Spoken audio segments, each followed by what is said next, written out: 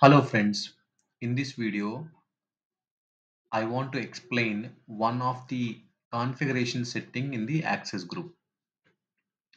Currently my operator is pointed to desktop colon author access group, and this as desktop colon authors access group is pointing to this application, and this access group contains these many access roles, and each and every access role contains access role to objects. In this access group, I have created a one custom access role, and remaining all are OOTB access roles. And let me open one of the access role. So this access role contains a n number of access role to objects. N number of access role to objects. I don't want to explain too much about the access role to object now. And similarly, if you can open this access role, it contains a n number of access role to objects. And let me also open my custom access role. I also created a one access role to object. So the purpose of access role to object is which grant or deny an access to the specific feature of the application. Basically specific feature in the sense specific instances, specific instance.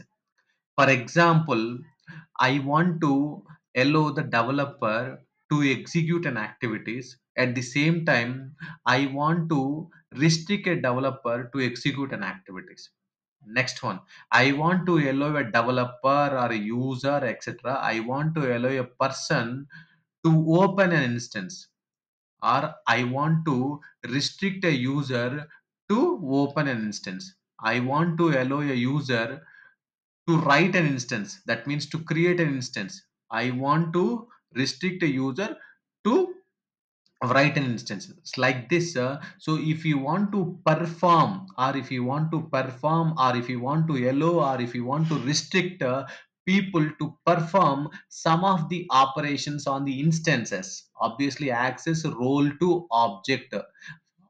Object is nothing but an instance. So access role.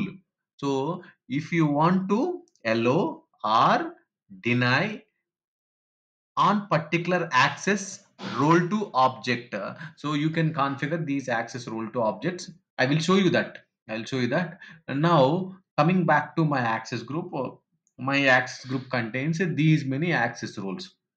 Now, for example, let me open my first access role. Let me open my first access role, test app colon custom. This access role contains one access role to object on which class? Work dash class. So what are the permissions I have configured here? Read instances 0, write instances 0, and remaining all are 5. That means I gave the permissions to the user to delete an instances, to read a rules, to write a rules, etc. But I am restricting an user to create a new instances or to read an existing instances. That means any user cannot create an instance. Any user cannot create an instance. I gave such a permissions in this access role to object, and this access role to object contains this access role. Now come back to your access group. Let me open one more PEGA rules sysadmin 4. This also contains n number of access role to objects. One of the access role to objects is work dash, because the same access role to object I also created in the custom. Here also there is a read instances 5 and write instances 5, but there I gave the read instances 0, write instances 0. That means in one of the access role I gave the permissions to read and write an instances to a user. In one of the access role I did not give the permissions to read an instances and write an instances. So in this case, what is the behavior, or in this case what would be the behavior? Now go back to test app colon authors. Now here there is a checkbox, stop access checking once the relevant access of role to object instance explicitly denies or grant an access. So how the PEGA PRPC analyzing or evaluating all these access roles, and which contains access role to objects, because the same access role to object contains in multiple access roles, not only single access role. Same access role to object contains multiple access roles. So in that case, what is the behavior? In that case, what is the behavior? Now let me run one of the test case type. Let me run one of the test case type test. Now when I click on save and run, what is happening? Pega is creating a one new instance. Pega is creating a one case instance. Pega is creating a one object, or Pega is creating a one instance for this test class, or for this test case type. Let's see whether it is creating or not. We will see that what is happening. Okay, click on save and run.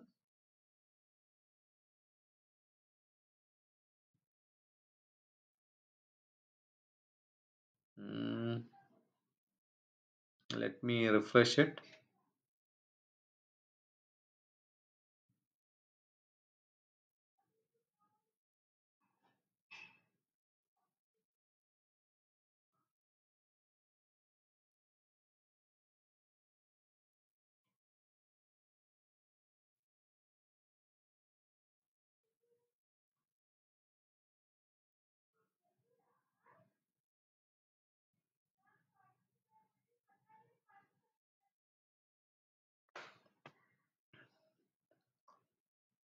Click on save and run.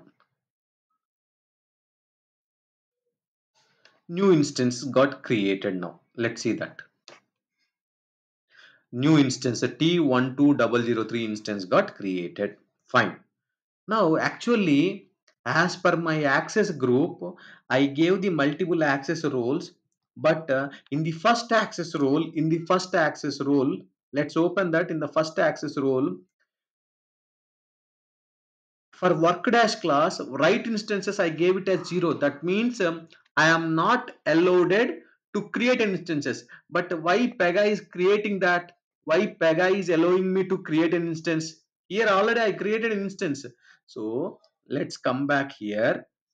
See this one. The same access role to object on the work dash class is also available in the sysadmin 4. In the Pega rule sysadmin 4. Come down here and let's go to the work dash class. Here also write instances. Read instances 5 and write instances 5. That means if the same access role to object is present in a multiple access role, so Pega PRPC is checking if it is okay. Order by first one, second one, third one, fourth, in a particular order. If the same instance, same ARO is present in the other access roles, it will take the last one is a priority. It will take the last one as a priority. So the same work dash class is same work dash ARO is present in the Pega rules sysadmin 4. Pega rules sysadmin 4. That's why even though in the first access role you don't have a permissions, but in the second access role you have the permission. So Pega is considering that you have a permission. It is taking the second one as a priority. It is taking the second one as a priority. Now at the same time, just open the app. That means you are able to create an instance. Now let me open a test case type. Now you are going to read an instances. That means you are going to read all the instances of the test case type. Okay.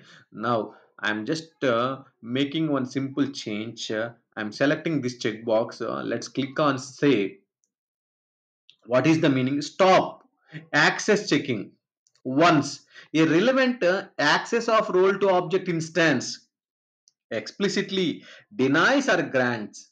That means once one particular access role to object is identified in any one of the access role, either that is giving a permissions or denying a permissions, let's stop it. Don't check in the other access roles. Don't check in the other access roles. That is the behavior. Now let me run this test case type. Click on save and run. Now here in the first access role test app colon custom. In the first access role test app colon custom.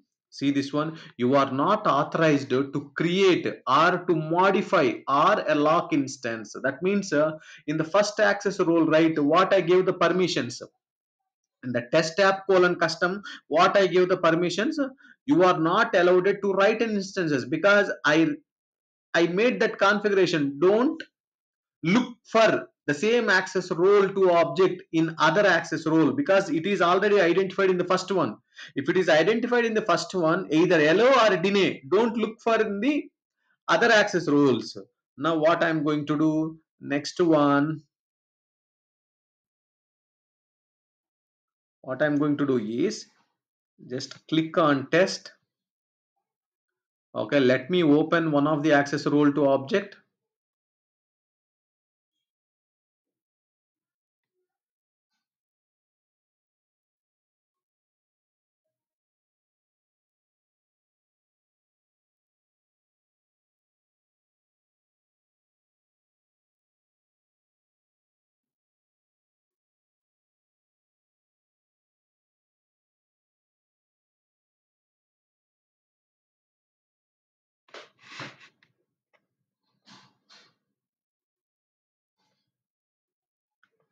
And also let me open one more, T11540. Okay, and I think it is taking a time.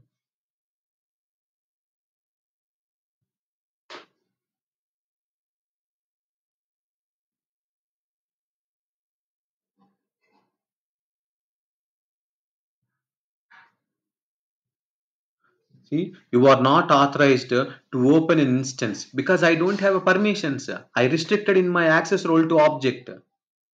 I hope you understand the configuration of this stop access checking once relevant access role to object. Now let's make change. Save. If you want, you can do it for customer as well.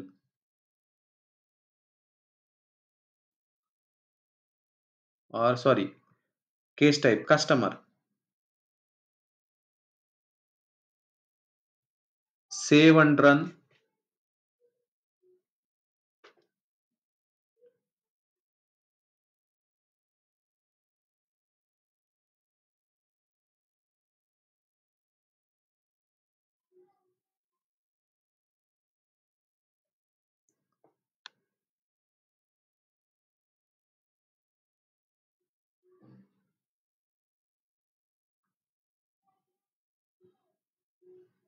Now I am able to create an instance C2001.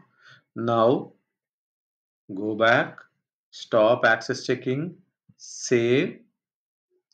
Not only for this create and read instances, it is applicable for all the other access role to objects as well. If you want, you can try for other access role to objects. Now customer, click on save and run. You are not allowed. You are not allowed. If you want, you can read the instances. Try to read instances. You are not authorized. That's why be careful. Unfortunately, sometimes you are selecting this checkbox knowing without knowing the proper configurations, I mean proper requirements sometimes. So unfortunately, if you selected this checkbox, the behavior would be changed. Okay, so I hope you understand. Stop access checking once a relevant access role to object.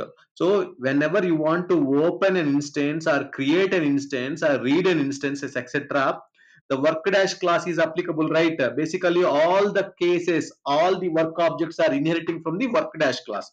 So that's why once a relevant access role to object, that means work dash, explicitly denies or grants either allow or deny, either permit or deny. If it is identified, okay, you have a permissions, go ahead. You don't have a permissions, don't look for other access roles. Don't look for other access roles. I hope you understand this video. Thank you.